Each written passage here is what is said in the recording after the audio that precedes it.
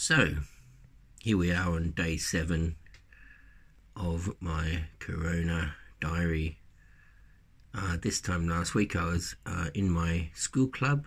I run 4 after school clubs each week, and I was about to come home from that club feeling a bit under the weather and decided to have a bath and have this huge fever come and knock me off my feet.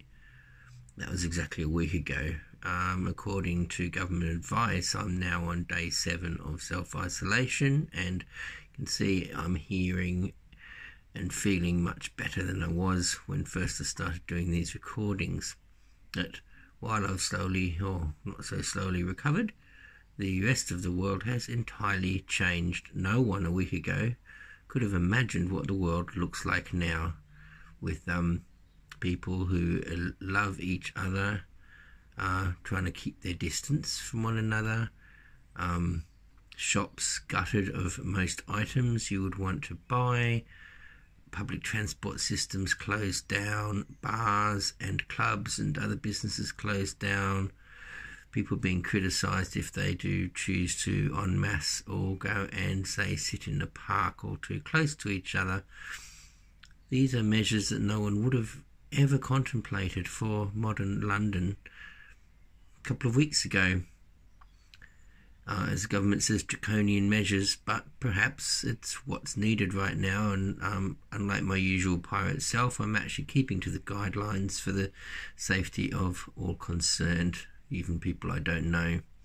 If we stay at home now, we may be able to be free sooner rather than later. That's my way of thinking.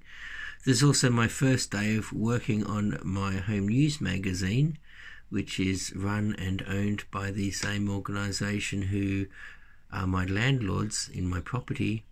The magazine is a housing magazine, and for the first time I've sat at home working on it. Here I am, here's my little desk. You can see writing various articles, but a lot of these articles are now going to be entirely out of date. Also, these ones all look good, but then suddenly you'll see very quickly, you see all those red lines there. That was advertising a job with the District Light Rail. They were going to do lots of events in London. Certainly not going to do that now. Here's another whole event. This is going to be Hexagon Resident Poetry Club. That's now not happening. There's a whole article on different things you could come to as a resident. We might give you some funding. Not able to do that so much right now. So there's an article on Hexagon being no place for hate crimes. That is still relevant. So you can see there's an awful lot of... that went in close, didn't it? Sorry about that. There's an awful lot of changes I'm here having to do to the magazine.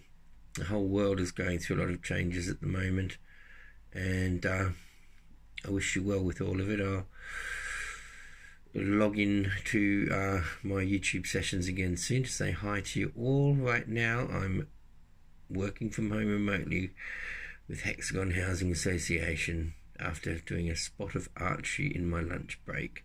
Day number 7. I'm very much alive and kicking. People, stay safe, self-isolate. I think that's a good idea in the current situation, and we'll all get through this much sooner. Much love.